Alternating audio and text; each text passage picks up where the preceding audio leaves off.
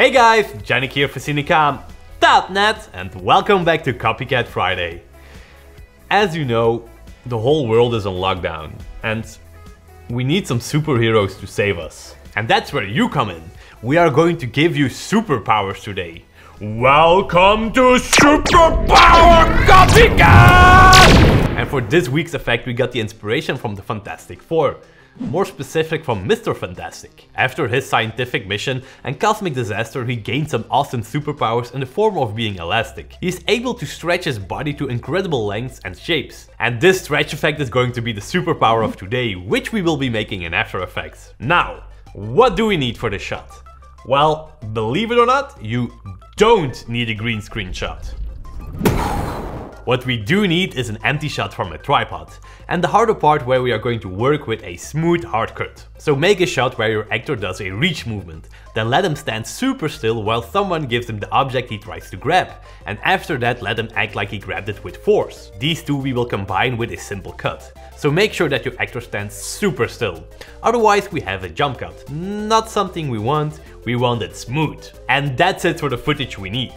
Now, talking about things we need, our sponsor Storyblocks Video is a must-have filmmaking tool. It's our go-to stock library where we always find the things we need. They have a vast collection of stock clips that vary from HD to 4K. And with their pre-made collections you can easily find a bundle of stock clips in the same theme you want. Super easy. And talking about easy, their After Effects templates are so simple to customize, it's almost unbelievable. And with the wide variety of styles, you will definitely find something that suits your needs. And now you're probably thinking, that sounds super good, Janik, but also expensive. Well, no. With Storyblocks Video you get an unlimited amount of downloads for one single price per year. So if you want to start downloading right away, go to the first link in the description below. Okay, now we can start with post-production. So open up After Effects. The first thing we are going to do is place the empty background as the bottom layer. Then take your actor's clip and look for the part where he does the grab movement. Place that clip on top of the empty background. Next, look for the part where your actor already has the object and pretends to grab it. Also drag that to your comp, but place it behind the first clip of the actor. Now if your actor stood really still like I mentioned before, you now have a smooth cut between the two clips. The only thing that jumps now is the object popping up. But this we will fix later. However, if you do still have a little jumper from your actor, you can reshoot it, or if it's a small difference, you can fix it with the liquefy tool. Just look for the part of the body that jumps, and with the liquefy tool you can adjust it to match the other shot. Of course, animate the liquefy back to normal over time. Okay, now that everything is smooth, let's start with the elastic arms. First thing you need to do is duplicate the first actor's clip and name that arm. Now look for the point where your actor's arm is completely stretched out. Here you can right click on the arm, go to time and choose freeze frame. Now the next step is creating a detailed mask around the arm, just like this one here. Of course, feather it a little. Next up we will shorten the arm clip a bunch. Look for the point where your actor's arm becomes visible when doing the grab movement. Here our new arm clip will start. Now for the fun part, the stretching. Take the puppet position pin tool and let's place some points on the arm layer. Start with 3 pin points on the start of the arm, then 3 more a little bit to the right and so on. We went for 15 points, which is perfect for having control over the stretch rate. Now as you can see in the puppet tool properties, it already made keyframes. So if we now go to the end of the arm layer, we can move the puppet pin points to the right, stretch the arm towards the object and immediately animate the effect. Boom! We have an elastic arm. However, there are still a few things we need to do. One of those things is removing the underlying arm of the original clip. Draw a mask on the original clip. This can be a simple rectangle around the arm. Now set the mask options from add to subtract, feather it a little and enable the animation for the mask pad. Then on the start of the arm clip we will place the mask off screen, and if we go one frame further in time, we place it back on the arm. Voila! Now the arm is removed. Next up is making sure that the arm follows the small movements of the actor. So that means tracking the shot.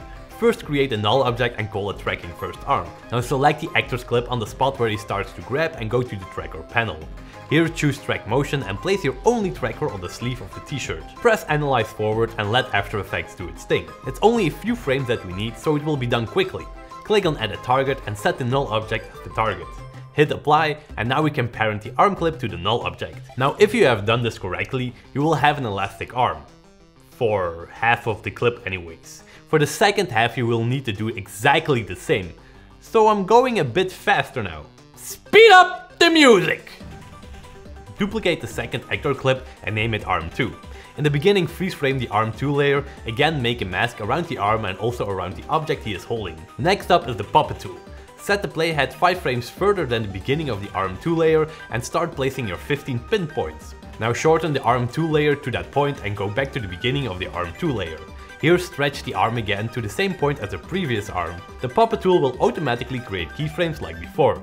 The next step is to remove the underlying arm. Create a mask on the second actor's clip and animate it off screen when your arm 2 clip ends. Okay, let's do some tracking. Select the second actor's clip and start tracking. Add the tracking data to the new null object and parent your arm 2 layer to that null object. And last, don't forget to enable the motion blur for both arm layers.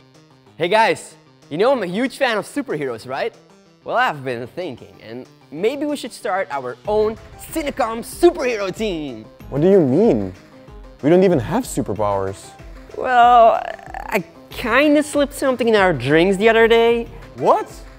Okay, look. Hey Janik, catch.